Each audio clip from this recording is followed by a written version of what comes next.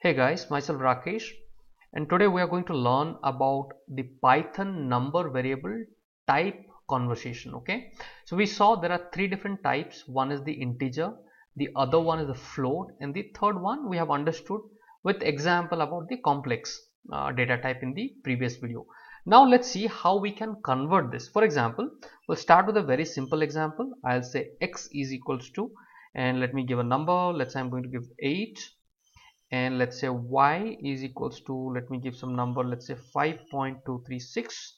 and similar way for z, let me give a number, let's say 8j, something like that. Okay, I'm giving three different values. So what happened, the x variable becomes an integer type, the y, the moment I'm assigning the value, the y becomes the float data type, and the z becomes the complex data type. Now the question here, Rakesh, how can I convert this to a different data type? For example, the x is an integer type. I want to convert that to float. That can be done using a simple method. So let me write it as a equals to, and I'm going to convert that to float, right?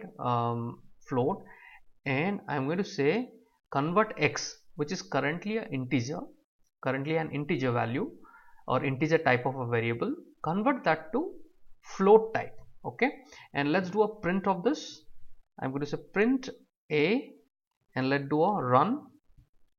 The moment you run this, you will see what happened.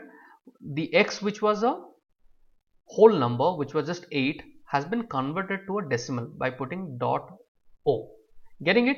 Pretty simple.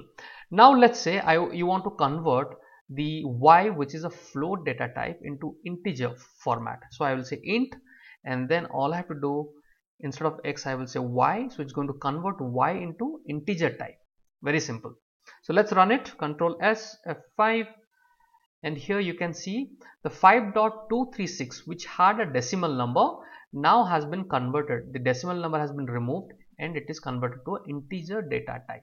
So it has printed a integer.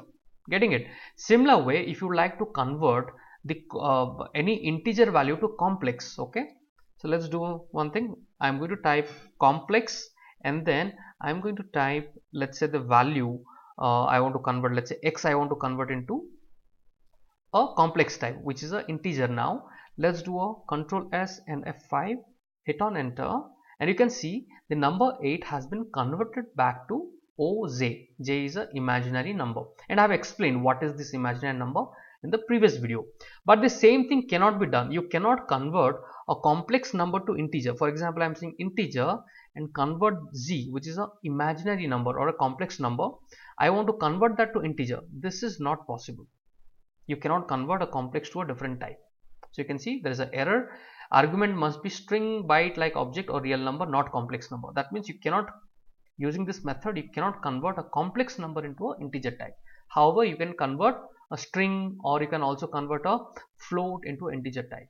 So that's all about the video. Try this on your Python idle and you should be able to understand everything in detail. Thank you. Take care. Bye bye.